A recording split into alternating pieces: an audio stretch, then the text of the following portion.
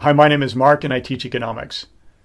In this video, we're going to look at how to calculate the opportunity cost.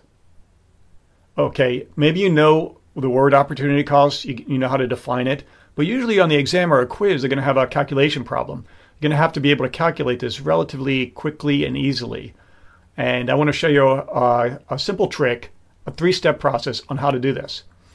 So we're going to calculate this based on a PPC or PPF. Production possibility frontier. So in this example, we have the island of Lapandia. It produces two goods from indigenous berries on the island, blue and red lipstick. So they extract the berries and create a lipstick, let's say a natural lipstick. And this is their economy, these two lipsticks. And what we're going to do is we're going to calculate the opportunity cost based on the PPC, production possibility frontier. So my method is 3 steps. It's a 3-step method, and you have to use it, and you can remember these 3 steps. First step is to extract the numbers from the graph. Usually there's a graph, and they'll have some points on the graph, and you have to extract it and put it into a table. Second is to simply calculate the cost, the opportunity cost ratio. It's a ratio between the two goods. And the third step is you have to form a sentence to be able to articulate, be able to verbalize what's happening here. And if you can do all the 3 of those things, take the graph, extract the data, calculate it, and articulate it, you'll be able to do well in the exam. So in this example, again, we have a PPF of blue lipstick versus red lipstick. The maximum they can produce is, let's say, 200 sticks a day of blue lipstick. Red lipstick is a little bit harder. Maybe the berries are rare. And they can produce maximum of 80 per day. So you've got a ratio. Let's say on the island, the blueberries are very common, like blueberry. You know, it's like some sort of blueberry cousin of blueberry, bilberry, wild bilberry. And let's say that the red lipstick is derived from some red aronia or cranberry or some other red berry that grows indigenous.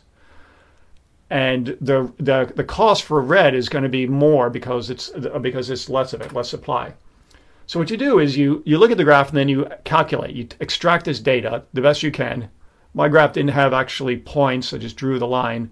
But you can at least use it from the 80 to 200.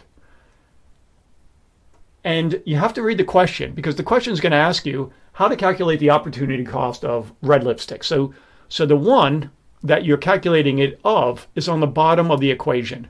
So when you have this table, it's going across, the blue is on the top and the red is on the bottom because that's what you're asked to be calculated. And the ratio in this case, it's 2.5. You're going to have to reduce production of blue lipstick by 2.5 sticks in order to get 1 stick of red lipstick, if that makes sense. So there we go. There we have it. We have the calculation. It's clear. You have to be able to it's simple division. It's no math. It's just division. So the question is, what is the opportunity cost for the production of 1 stick of red lipstick? The opportunity cost of 1 stick of red lipstick is 2.5 blue lipsticks. That's the answer. And the explanation is you have to shift your production from one resource to the other. They're going to have to send more people out into the forest, into the woods, into the jungle to gather these berries. And since the red berries are rarer to find, you're going to have to employ more resources in order to get this production. So you need to give up 2.5 blue lipsticks. And this can be extrapolated out. Let's say you want 10, then it's going to be 25. And I think that answer is pretty clear. So I hope this helped you. And if you go back over it and just look at the calculation, how simple and clear it is, I think you'll benefit during an exam. Again, subscribe to my channel, like it, comment. Have questions, just comment below, and I can take a look at them and we can work through that. Thank you very much.